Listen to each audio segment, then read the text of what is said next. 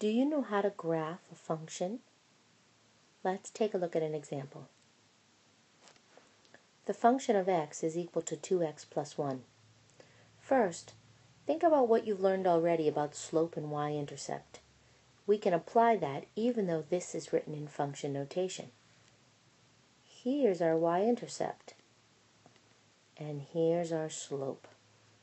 When you have the slope and the y-intercept of a line, you can graph it. So let's take a look at how to graph this function. Now the first thing we're going to graph is the y-intercept. This line has a y-intercept of positive 1. So we're going to go up 1 and put it here. It has a slope of positive 2. So we can write the slope as 2 over 1, rise over run. So we go up 2 and over 1, and here represents the slope.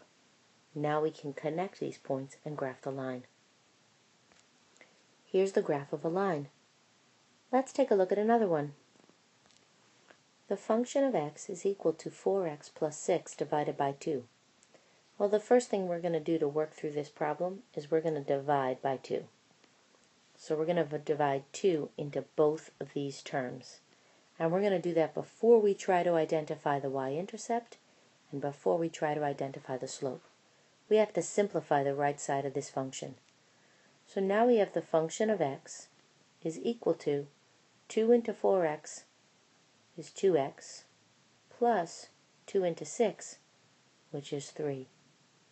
Now we have a slope of 2 and a y-intercept of positive 3. Now let's graph this line. Let's start by graphing the y-intercept. 1, 2, 3, positive 3. Now we go up 2 and over 1. And now let's graph the line. Here's the graph of this function. Let's look at one more.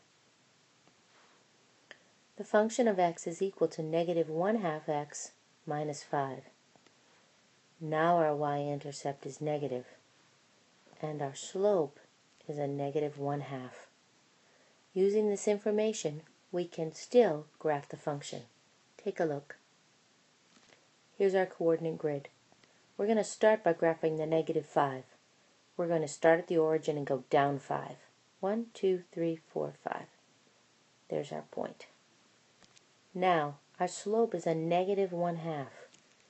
Negative 1/2. Remember that slope is equal to the rise, that says rise there, over the run. So our rise is a negative 1. So we're going to go down 1, and our run is 2. 1, 2. There's our point. Now let's graph the line. Here's the graph of the line for the function of x is equal to negative 1/2 x minus 5.